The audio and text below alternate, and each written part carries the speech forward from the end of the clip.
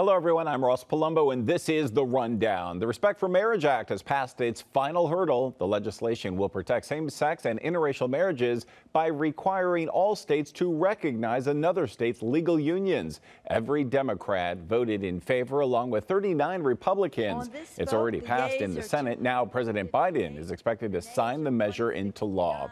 A new feature will boost encryption of iCloud data. It's called Advanced Data Protection. It allows users to keep backups and chat history safe from hackers.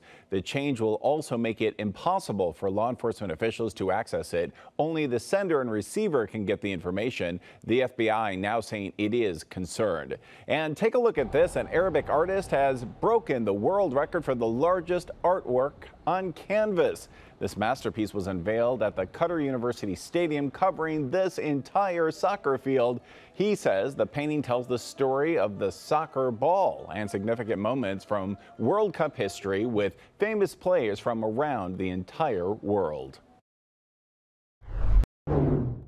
Well, the next few hours looking pretty good. We are looking at partly cloudy skies as we head towards Thursday night. Friday shaping up to be nice as well, but our next system is actually going to be moving in as we head towards the weekend. I want to show you a future cast. Saturday morning does look like we'll start to see some showers across Ventura County, and we'll start to see some sprinkles towards LA.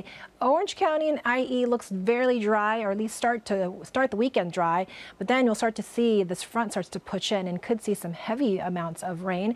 We're looking at largely up to an inch, maybe even higher, especially towards our foothill and mountain communities. Rain does linger into early Monday before we start to see some drier air work its way in by Tuesday. So the next at least day looks okay, a little on the cool side, below normal temperatures, but the weekend is where we're going to see more activity in terms of rain. Beneficial, but it's going to create some slick travel for you. Saturday into Sunday with lingering showers Monday. All right, thanks a lot, Mary. Remember, we're always streaming on CBS News Los Angeles, and you can watch anytime on our free CBS LA app and on CBSLA.com. I'm Ross Palumbo.